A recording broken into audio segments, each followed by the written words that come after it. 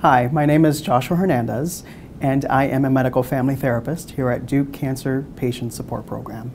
I tend to see patients who have been diagnosed with cancer.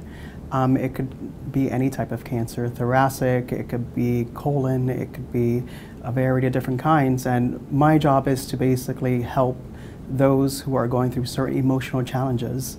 Some of the things could be grief, it could be adjusting to certain losses, it could be adjusting to certain dynamics in relationships.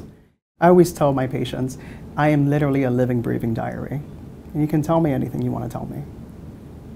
And we can process these things together and make sure that we get to a place where you feel comfortable.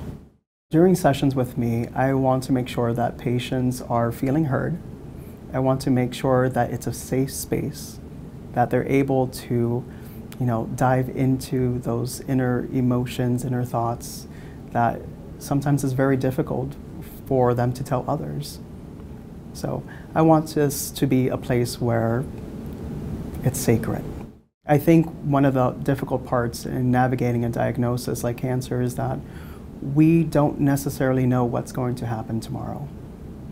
So we want to make sure that we live for today and try to get to a place where we are feeling authentic to ourselves.